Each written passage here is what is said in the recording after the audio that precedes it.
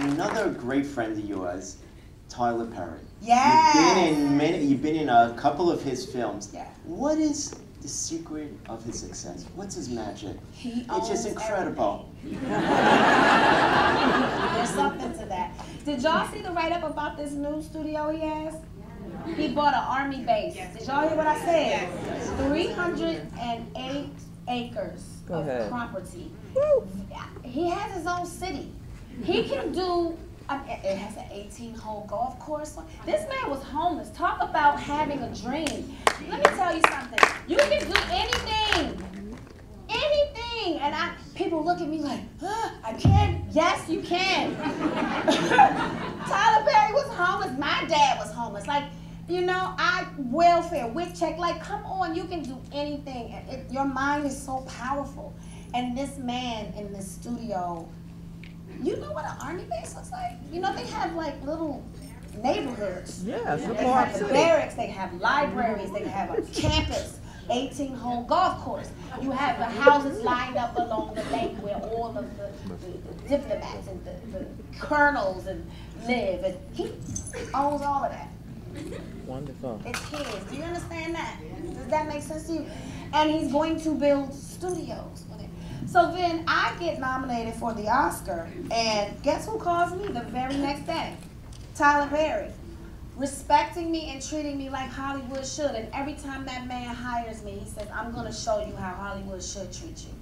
And he does. I'm talking private jets, putting me up in the presidential suite, sending me his security vehicle. Why am I not being treated like that right now? Look, number one show in the world. Oh, wow. Where's my private jet? Oh, Pam.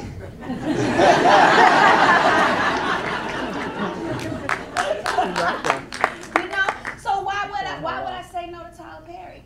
And he is passionate. Like, he comes to me with projects that work for me, that are specifically great for my talent.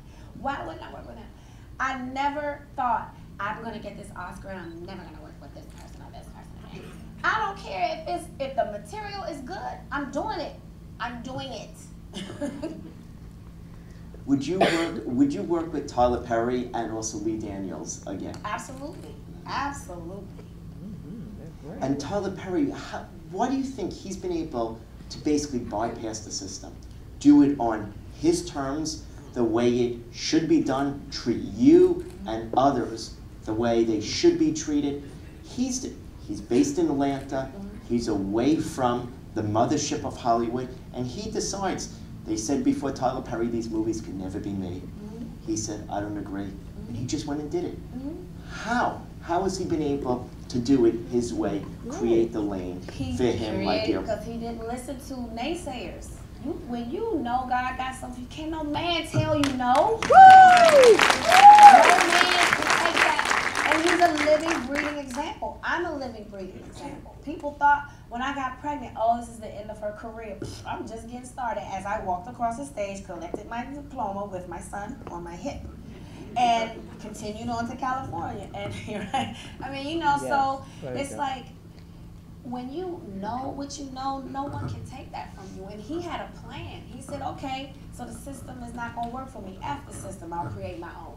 And that's exactly what he did. He created his own lane. And we have this saying, he and I, we built a career watching people eat crow.